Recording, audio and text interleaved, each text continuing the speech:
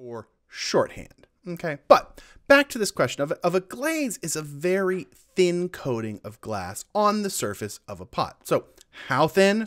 Really thin. In fact, we often overestimate exactly how thick that coating is. A glaze coating is roughly 50 to around 500 microns. So, micron, what does that mean? Well, for a little bit of perspective, a human hair is about 100 microns, okay?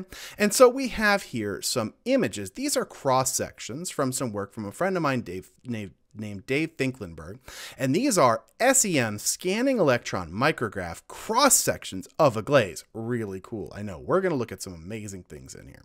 So in these images, this is a glaze broken in half. So this is the glaze, and this is the clay body. Okay, and on this one, things are a little bit upside down. This is actually the surface of the glaze here.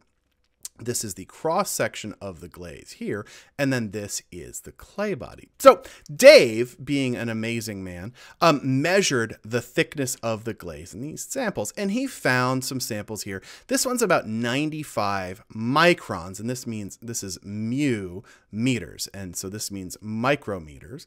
And so this is a human hair in comparison. So this is about the thickness of one single human hair.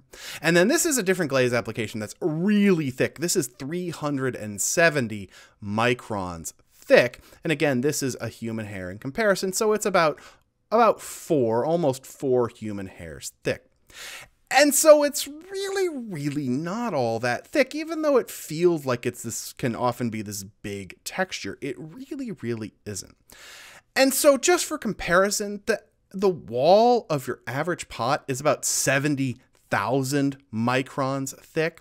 And so a glaze coating is only 1/250th of the thickness of the entire pot. Okay, so really just thin.